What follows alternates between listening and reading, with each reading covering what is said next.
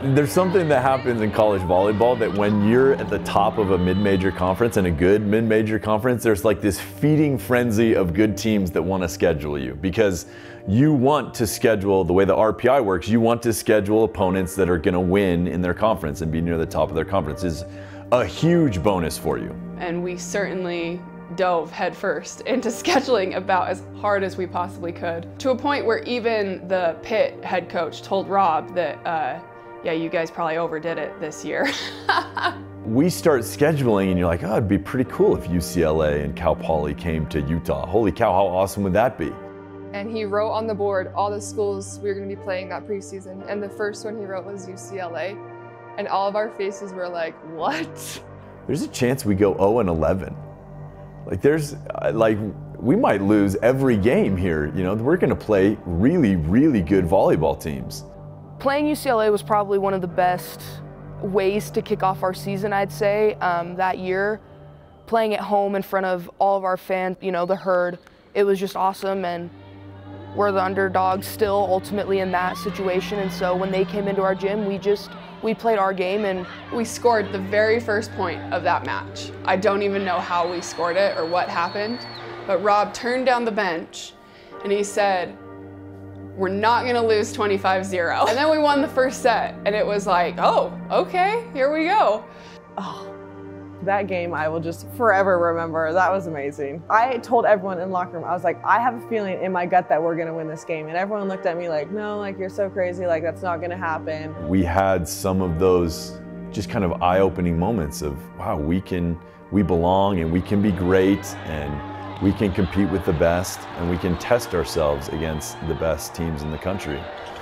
And I can't believe, you know, we came through 8-3 in that preseason when we had thought, you know, we might really struggle here. From the beginning of the season, right at the start of conference, it was like every game was so close. Like we were going to extra points, fifth sets, like we were winning like 22-20 in a fifth set, and felt like teams were coming to play us and giving us their best shot that they had.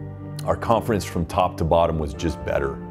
You know, we had won the conference the year before, but finished 95th or somewhere, 96, I think, in the RPI. The top team was Colorado State in RPI, was somewhere around mid-80s. This year we had, you know, in 22, we had UNLV that was in the 20s. We ended up in the 40s.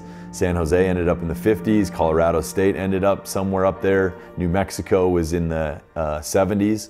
So we had 5 teams that year nationally that were better than the best team the year before. The whole conference had just improved. And so then about halfway through, you know, dropped a few games we shouldn't have. I think that ignited our fire even more going into the tournament, just thinking, we gave these ones up, but we're not giving them up in the tournament. Like, no one's touching us there. The leadership group coming in and saying that they were gonna win the tournament, they came into our offices with so much conviction and so much determination that they gave us no other option other than to be like, yes, you are right. That is what we are doing. We looked at our side of the bracket. To go through the bracket, we had to play teams that we had lost twice to New Mexico, who was going to be our first round opponent.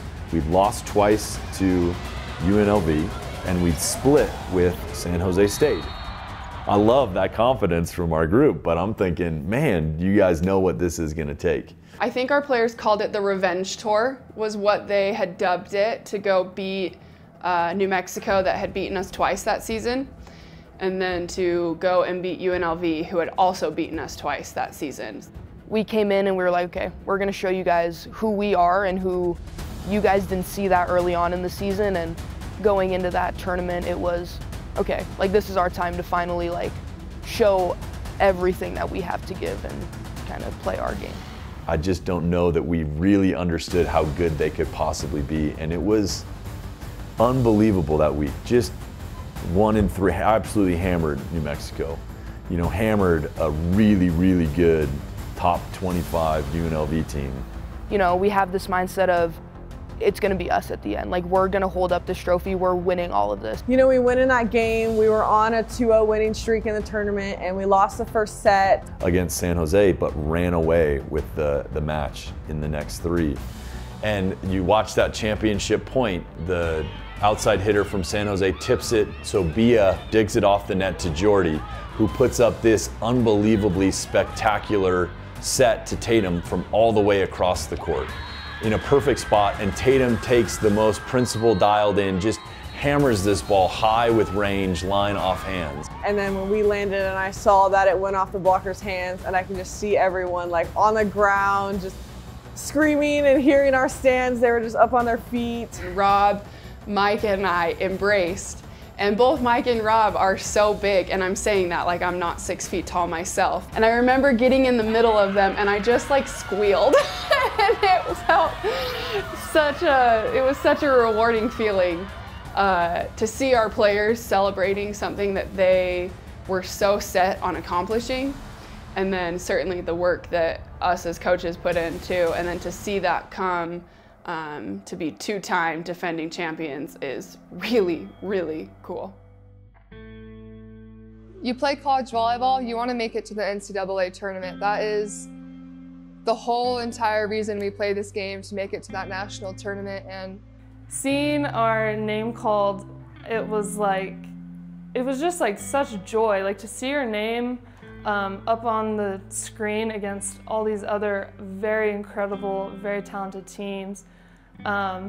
It was like, wow, we earned our place up there, and it felt like so, I don't know, so surreal, like that it had just come to this, and like all the work that we had put in, like here it was. Culmination of such hard work and such a great experience for this team, and that's what you're trying to build towards. How do we win championships and have great experiences by working really hard to accomplish something that's really meaningful and magical?